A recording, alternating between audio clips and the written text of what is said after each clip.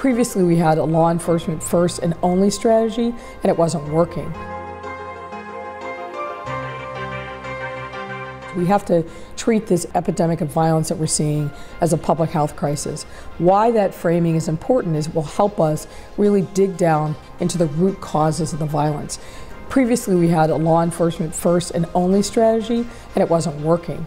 It's not working when you talk about neighborhoods where the unemployment rate is 25% or higher. It's not working when you think about the fact that in many communities, 90% or more of residents are depending on public assistance, and where neighborhoods haven't been invested in, where there's no real legitimate economic activity. So we have to make sure that we are shoring up these neighborhoods by focusing on economic development, filling the wealth and opportunity gap, eliminating food, pharmacy, and healthcare deserts, and all of those things that we take for granted as being important to a good quality of life. We need to make sure that those opportunities and resources are really plentiful all across the city and not just in certain neighborhoods.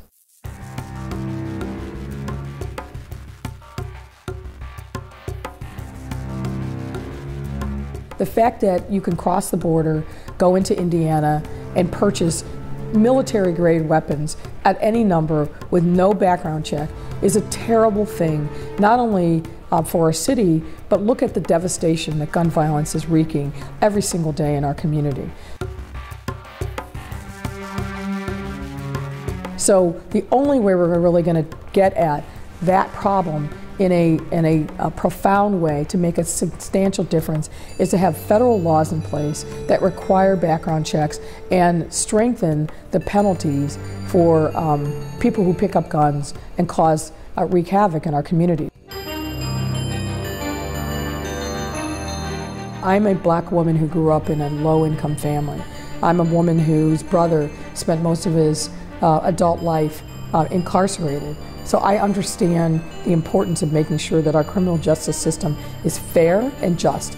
I'm also a person who spent a lot of time in the community of victims and witnesses and understanding the devastation that crime and violence wreaks on individuals, families, and communities.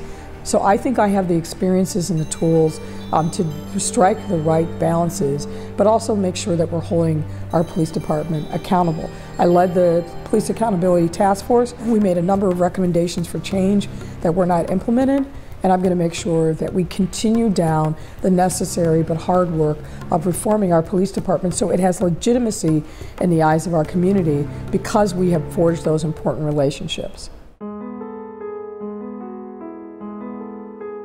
This is really a public health crisis and we have to treat it as such. Of course, law enforcement has an important role to play. We have way too many guns on our street, but what we need to do is strengthen neighborhoods. When we strengthen neighborhoods, when we bring in economic development, where we have a good school system, where we provide people with access to health care, groceries, pharmacies, mental health services, all of those things are the building blocks of good, stable communities. If we focus more on those efforts, and we will, we're going to see, I think, violence reduce in our city.